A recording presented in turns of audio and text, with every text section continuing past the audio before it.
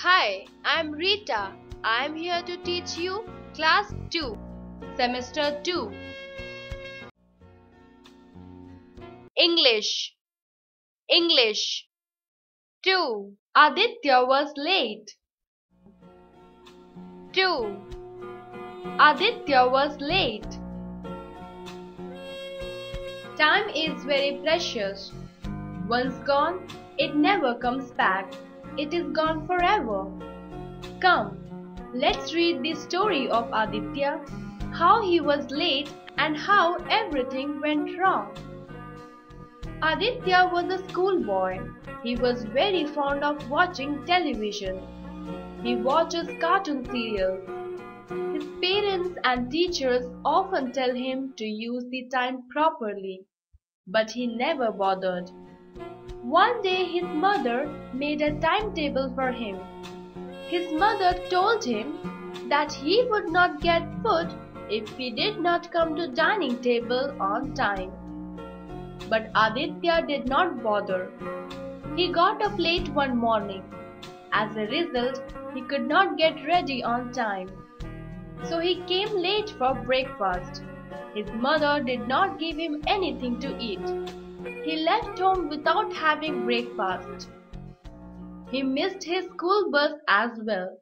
Then he wanted to go to school by bus.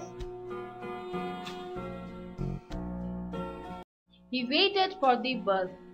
He waited for a long time. After some time, a bus came, but it did not stop. "I must get the bus.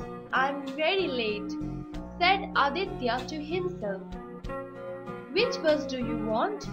asked a kind old man near him. "Number 430, said Aditya. "I must reach my school before the bell rings." "Number 430 doesn't stop here," said the old man. "You must wait at the next stop." "Oh, thanks," said Aditya to the old man. Aditya walked to the next stop. He was getting very late, so he was worried. After a very long time, bus number 430 came along. It was full. "Sorry," said the conductor. "You can't get on. Wait for the next bus." Poor Aditya.